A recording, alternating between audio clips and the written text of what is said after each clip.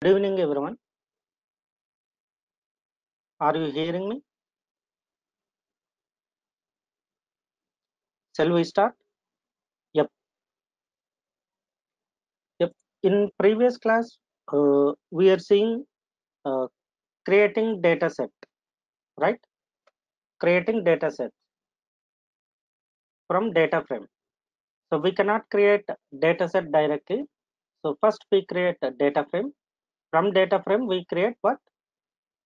Data set. So data sets are advanced features of data frame. Data set can have data RDD features and data frame features. So if a file has only one column, we can convert that column into corresponding data set by using data frame dot as and type. If data set has multiple types, yep, we cannot create data set directly in one before 2.x versions. So that's why we have to create first data frame. From data frame, we create what? Data set. Okay. So we discussed this first part, and today we are going to discuss second part of dataset. I have file2.csv. I want to load this CSV into data frame. From data frame, I want to convert into dataset. Let's start our IntelliJ IDE.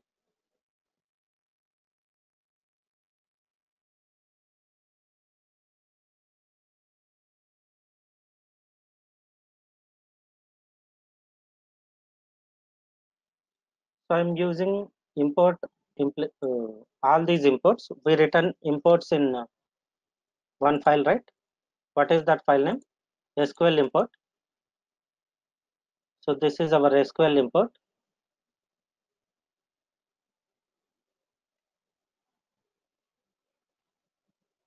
SQL import.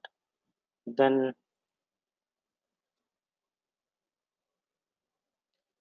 val hc equal to new hive context, and I'm passing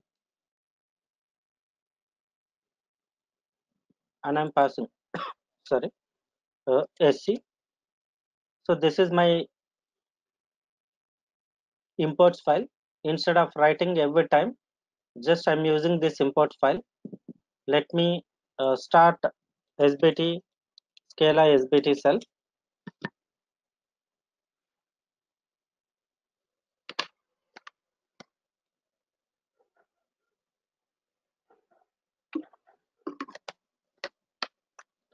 So it started scala sbt cell.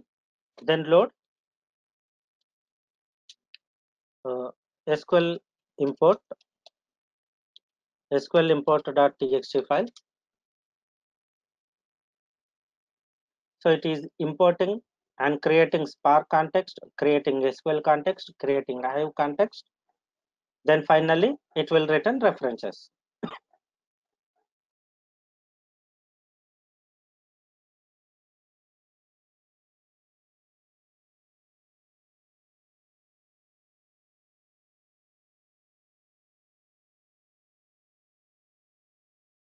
We need to import Hive package.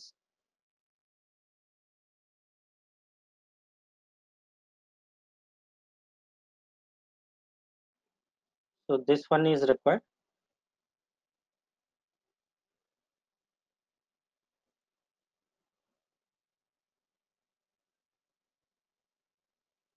SQL.hive.package. Okay, this package is required.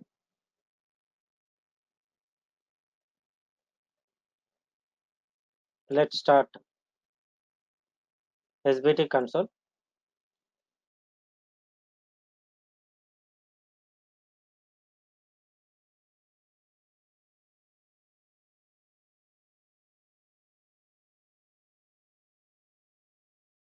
Then load SQL import.txt file. That is importing and creating Spark context, creating SQL context, creating uh, Hive context.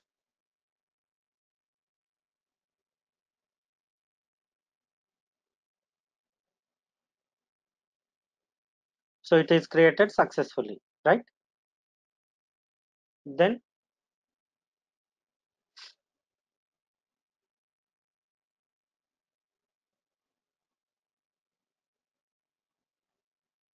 next one, load create data frame. Create data frame by loading file1.csv. Create data frame by loading file1.csv. Let's see what is file1. In workspace in Spark SQL, I have file1.csv. Let's open file1.csv. File1.csv contain header and columns. Header and columns. File1.csv contain header and columns. So here what I am doing, file1.csv, what I am saying, header is true, infer schema. Then it will create data frame. Then df1.show.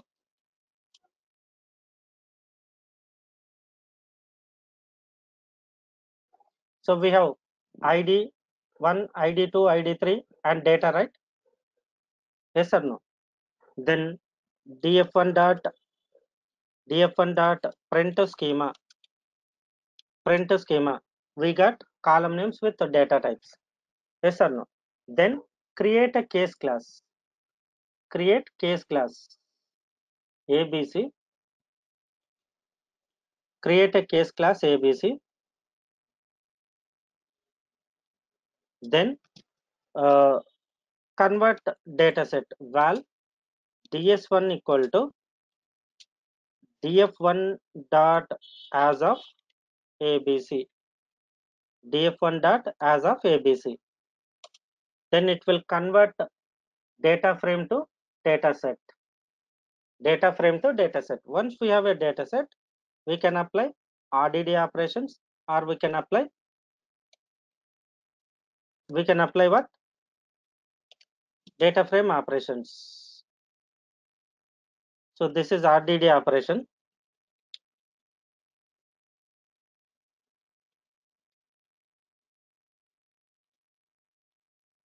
Then we can apply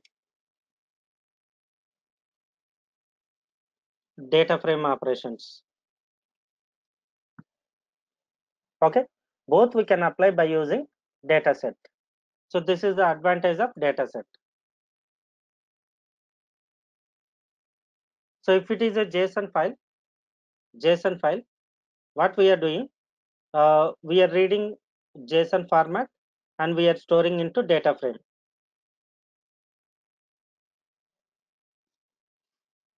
So this is data frame.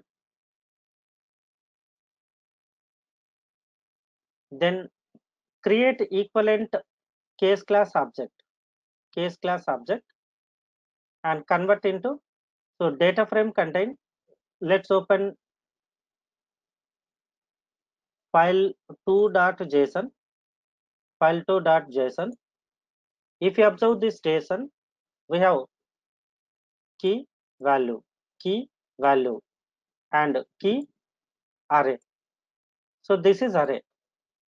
So we know how to map this key value. So we can create a case class object with these properties, right? ID, name, and what about this array?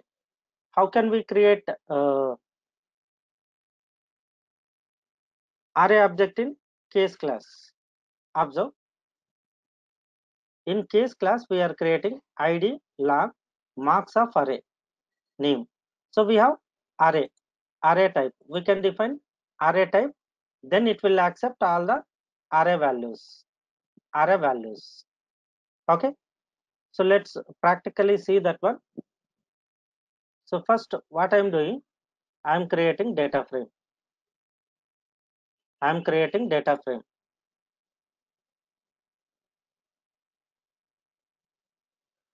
By loading file2.json. So hive context dot read dot format JSON dot load file to dot JSON. It will read JSON file, then data frame 1 dot show. We have ID, name, and marks array, right? Marks array. Yes or no? Then convert this one into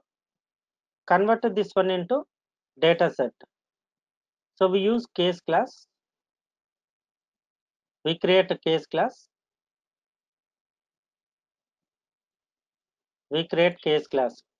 Case class student ID marks colon array type name string. Then val ds1 equal to df1 dot as of student. That's it. Next ds1 dot show, ds1 dot take of 2 dot for each of println. Sorry, not ds1. So we got to student objects, right? Yes or no? Then one more example, file3.json. Let's open file3.json. A JSON contain ID, name, marks array, address with inner JSON. So inner JSON is another object. Then how can we convert this JSON object into dataset? So we can load this data into data frame. First load this one into data frame. So what I'm doing here, file3.json. So it is created. df1 dot show. So we got address is in address, ID, marks, name. Then I want to convert this one into data frame. So how do we convert? This one into data frame? Sorry, data set. So we create case class. First we create address case class, and we create one variable address of type another case class. In student class, we create variable address type is another case class. In this way, we can create case classes.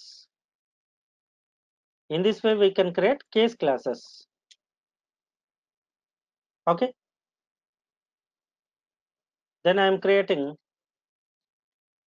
child class, student class. In that class, we are passing variable name, address, and type is address. That's it. To map inner JSON, we are using this approach.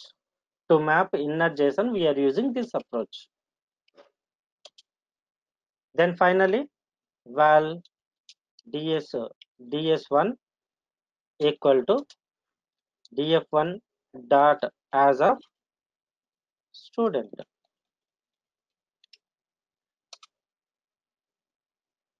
ds1 dot show. So we got it, right? So in this way, we map data frame to dataset.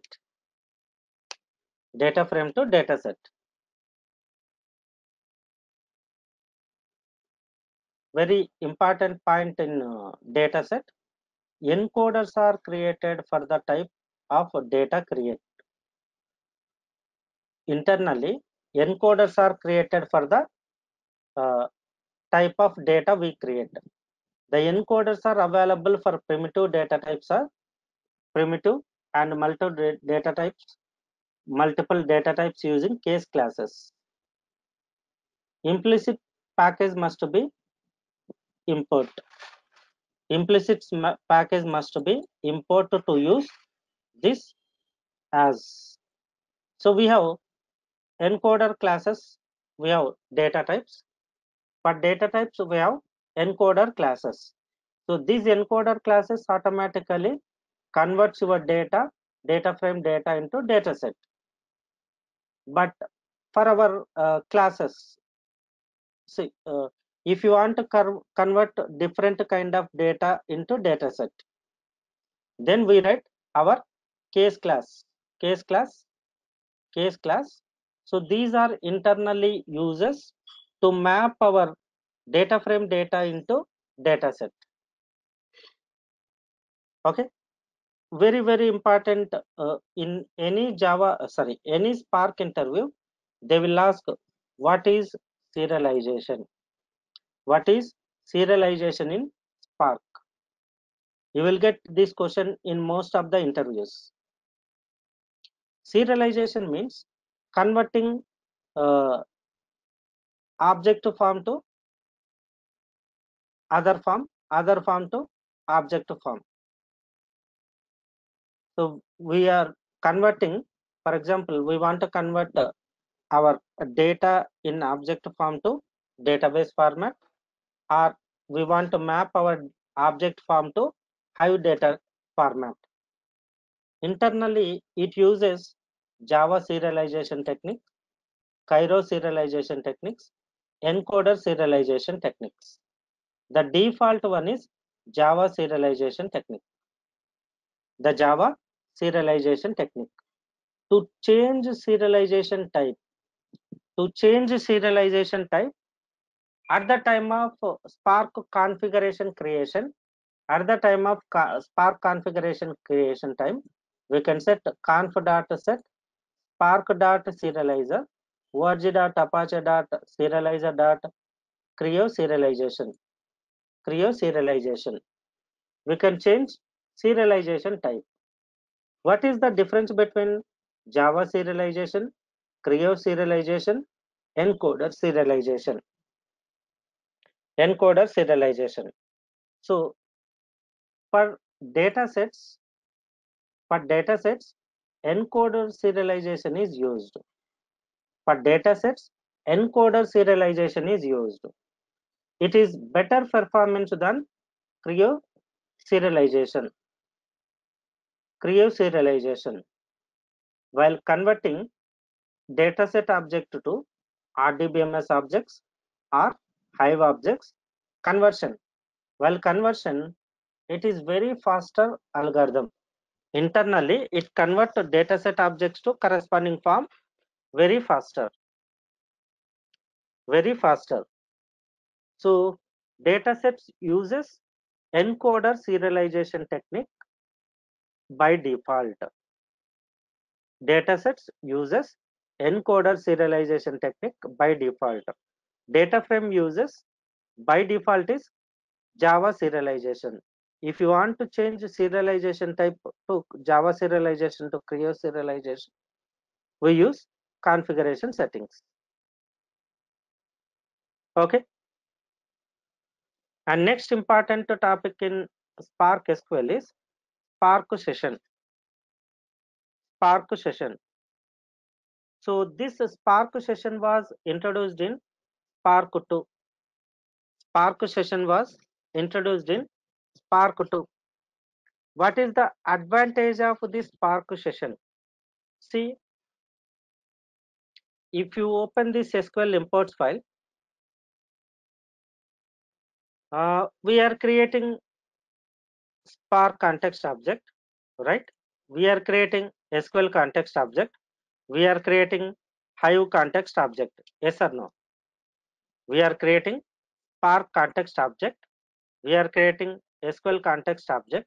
We are creating Hive context objects separately.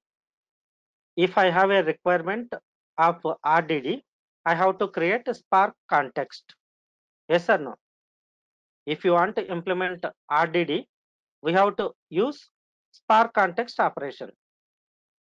Then I want to deal with RDBMS, then I go for SQL context. Or I want to implement data frame operations, then I go for SQL context. but I want to interact with Hive data. I want to interact with Hive data. Then we go for Hive context. So based on our requirement, we are going for corresponding context objects, right?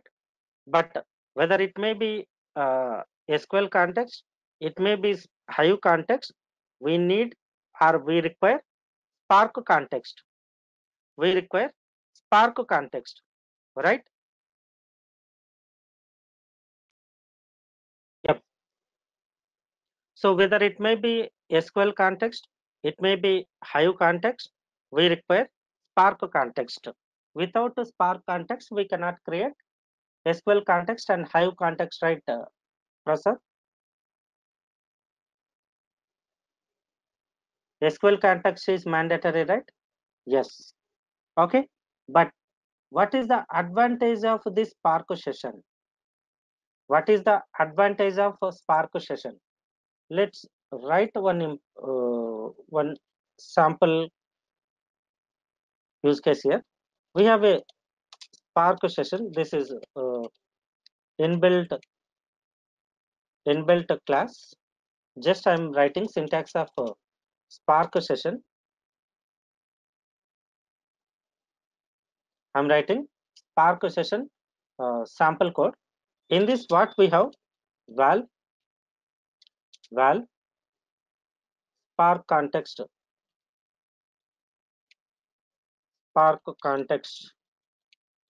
equal to new spark context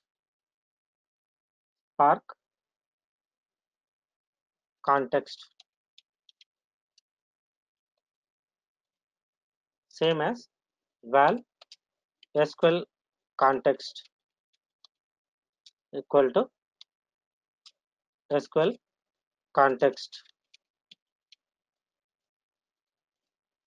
val hive context equal to hive context. So this implementation already provided in Spark session. So Spark session class has all the contexts inbuilt it. All the context.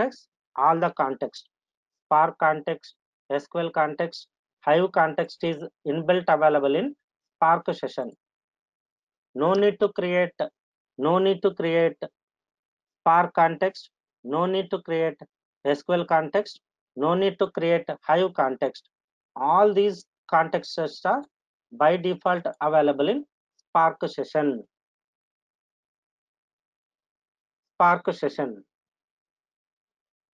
Okay, then just to create a Spark session object, a Spark session object contain all three objects inbuilt. Then we can call corresponding.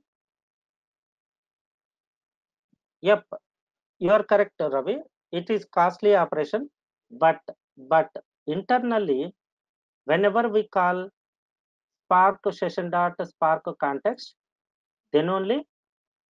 So for any application, Spark context is mandatory, right, Ravi? Okay. Then if you want to deal with RDBMS, we require either SQL context or Hive context, right? Yes or no? We require SQL context or Hive context. So if you want SQL context or Hive context, we call one method. Whenever we call that method, in that case, it will create Hive context or SQL context. Otherwise, it will not create. By default, it will not internally create those contexts. It has a reference. Whenever we call corresponding method, it will return that object. Okay. Yep. So how do we create a Spark session? So to create a Spark session, first we need to import org.apache.spark.sql. We already imported. Then val ss equal to Spark session dot builder dot master, and we provide master name dot app name. We provide application name dot get or create. So it will create a Spark session. There is another way of creating Spark session. Spark session dot builder dot config and old approach. Master local config spark dot app dot name application name get or create. You can use either approach. So I'm using first approach to create Spark session. First approach to create a Spark session. You can use either approach. So it will create a Spark session object. Once we have a Spark session object, then I want to set log level. So Spark session dot Spark context dot log level.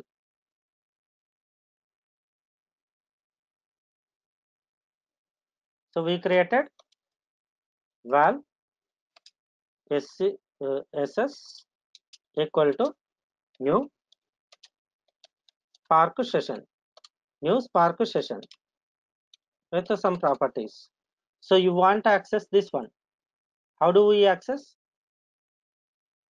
ss dot Spark context dot set log level. Okay, you understand, right? How we are accessing this object? This reference is ss dot this reference dot set log level.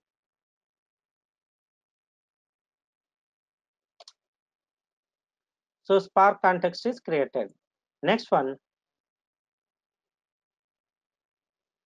create RDD. Then how do we create? ss dot Spark context dot make RDD.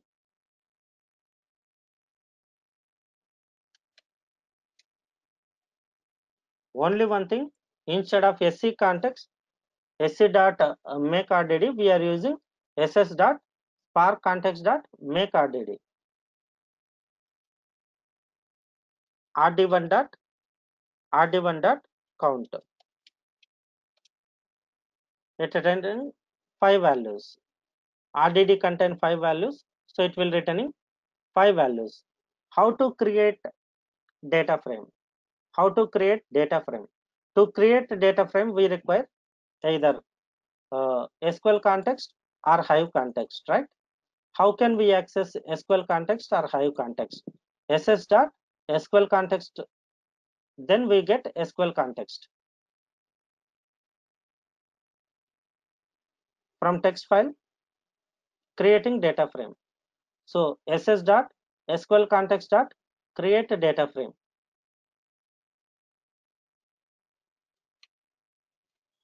Create data frame.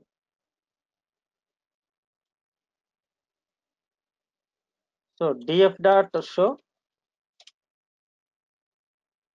df1 dot show, df1 dot print schema. So column names and values. Next one, how to create a data set. Yep. See, I'm creating data set. I'm creating data set directly from local data. So here, let's see. So for data sets, it requires internal implicits. Let's use direct statement.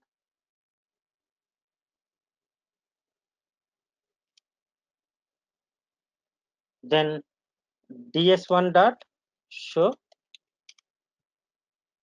ds1 dot print schema, ds1 dot take of 2. Right, we got it, right? So we can create directly data set. Then remaining is same, writing table, writing temporary table. So once we have data frame or data set, then we can create temporary tables. So once we create temporary tables, or then we can apply SQL operations. How do we apply SQL operations means, here Spark session has SQL function. Spark session has SQL function. Spark session dot SQL show tables. It is showing temp tab 1. Then Spark session dot SQL select temp tab 1. Select star from temp tab 1. We got data. Okay. So once we create a temporary table or permanent table, we can apply SQL queries by using Spark session dot SQL function. Earlier we used SQL context dot SQL context dot SQL, Hive context dot SQL, right? So Spark session is extension of Hive context and SQL context. So it has Spark context features, Hive context features. I didn't get Ravi. Extension means it has both the features. Internally, it contains all these three features, Ravi. No need to create that object. All three objects are available in built it. I shown in this right example. So in this way, it contains all these three context objects.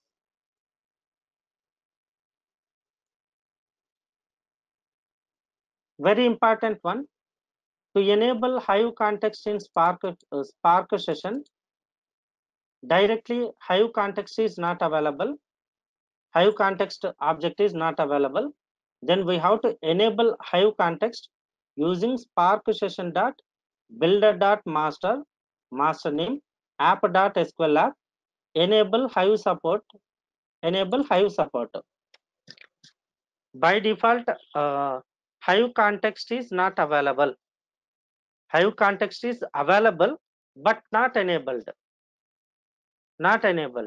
So if you want to use Hive context in our Spark session, we have to enable Hive support. Okay. So SQL context has both Dataframe, Dataset, temporary table features and permanent table features. There is no meta store. For SQL context, there is no meta store. For SQL context, Spark context is required. Hive context, data frames, dataset are available. We can create temporary tables. We can create permanent table, but Hive context meta stories creates. Okay. Spark context also required. Spark session without Hive support. Data frame datasets are available. Temporary tables are available. Permanent tables are available, but no metadata. Spark context is not required because internally it has Spark context. Spark session with Hive support, data frames are available, data sets are available. We can create temporary tables, permanent tables, meta stories available. Spark context is not required. So these are the different features compared to Spark context, SQL context, and Hive context. Do you have any queries up to now? In today's class, do you have any query? No, right?